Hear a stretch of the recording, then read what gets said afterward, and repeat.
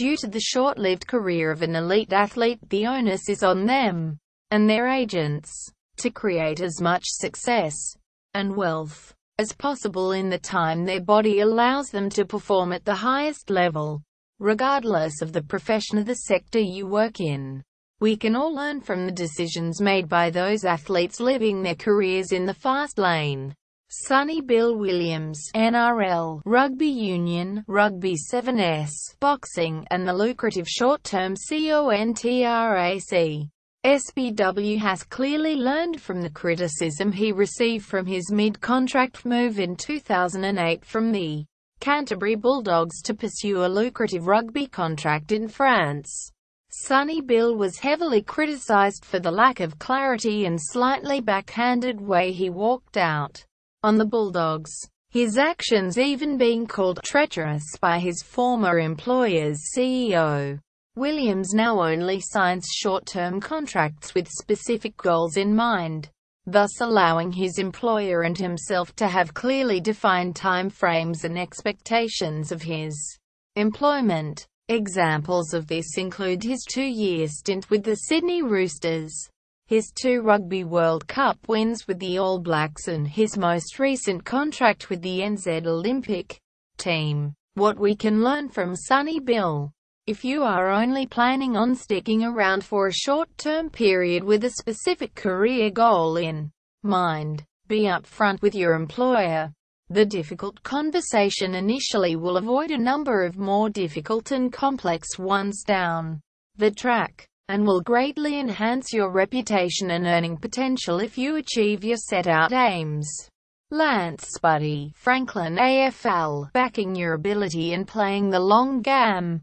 After nearly a decade with Hawthorn, Franklin had built a reputation as one of the superstars of the game. When Franklin, in his final year of his contract, informed Hawthorn that he wanted to explore all other options available to him, this triggered interest across a number of clubs.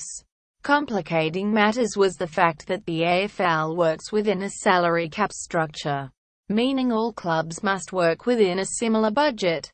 This allowed Buddy and his agents to predict which of the franchises were in a position to afford a player of his abilities and demands. Despite offers from elsewhere, Buddy plumped for a long-term contract with the Sydney Swans. What makes this decision unusual is that the contract he accepted was back-weighted, meaning it was more lucrative in the latter part of the 9-year time frame. So much so that Buddy is actually earning less in the first 3 years than what he was earning in his previous contract. What we can learn from Buddy. If it is the right opportunity, with the right employer, back yourself. Play the long-term game. This can apply to us looking at opportunities with small businesses where equity is on offer, or performance-related bonuses are in play. Wayne Rooney, soccer, negotiate when the time is right for you. English Premiership stars tend to get a bad reputation for their contract dealings, and there is a very good reason for this.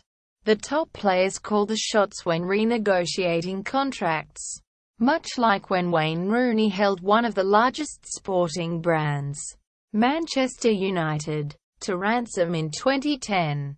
Rooney handed in a transfer request, meaning he publicly asked his employer to allow him to leave to work for another in defiance of his contract obligations. This is a well-used and often unpopular way to force a move in football. If one was to be cynical about this particular instance, the employee forced the hand of his employer by understanding that at this time he held the upper hand in this negotiation, as United had just sold a number of star players, most notably Cristiano Ronaldo, to Real Madrid.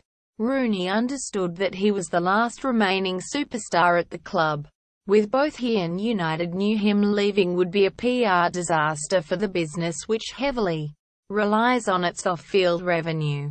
As a result, United blew their pay structure to accommodate Rooney's demands. What we can learn from Rooney. In any negotiation, it is important to know who holds the aces, and timing is everything. Nothing is more certain in contract discussions than to always start negotiating from a position of strength. Whether that is from your own personal performance or that of weakness of your employer or future employer. Never has a salesperson asked me for a pay rise after a poor month. And Rooney certainly wouldn't be pulling the same tactic now after a run of a disappointing form. Our Olympic medalists in Rio, success in what you love doing will bring its own reward. When Emma McKeon, Brittany Elmsley and sisters Kate and Bronte Campbell picked up an Olympic gold medal in the 4x100 meters freestyle relay, all four knew their lives had changed forever.